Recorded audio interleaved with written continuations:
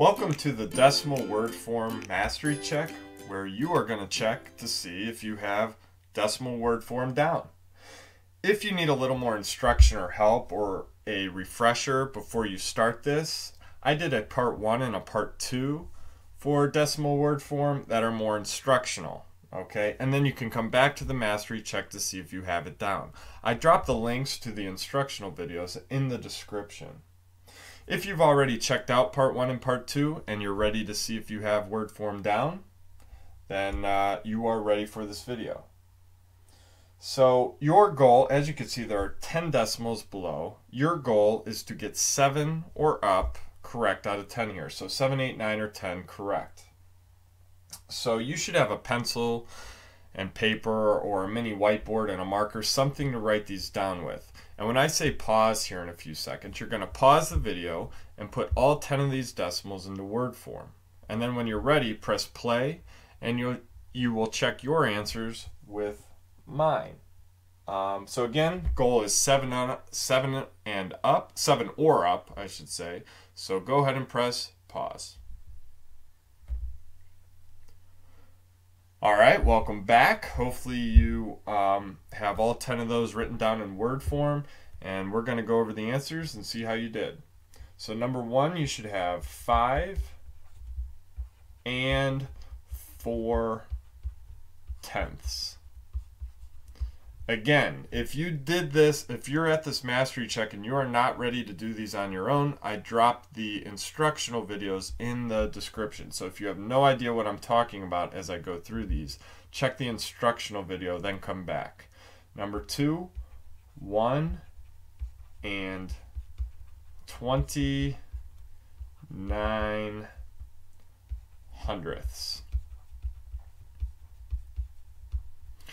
Now, if you have minor spelling errors as we go through these, don't worry about that.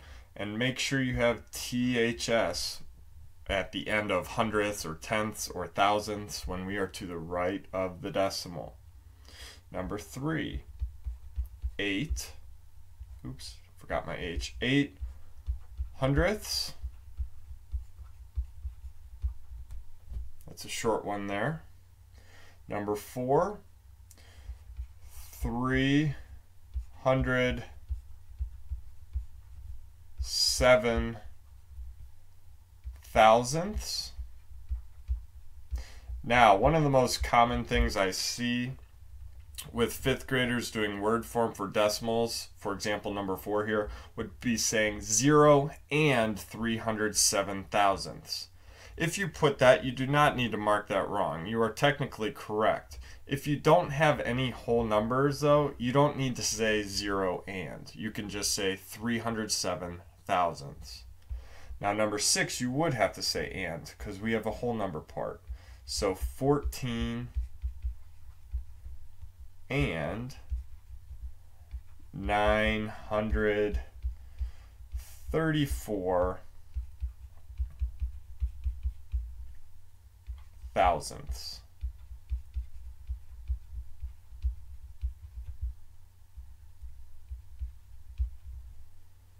Number 6 is a short one up here, 2 tenths.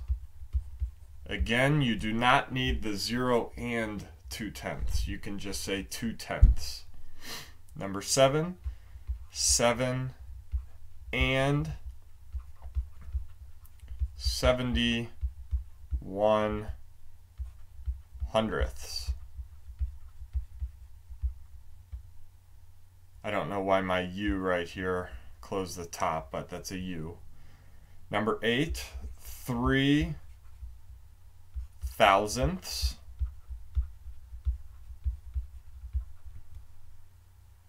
Number 9, 55 and 531 thousandths.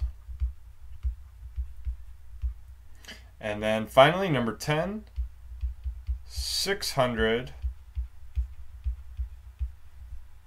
and 9 tenths.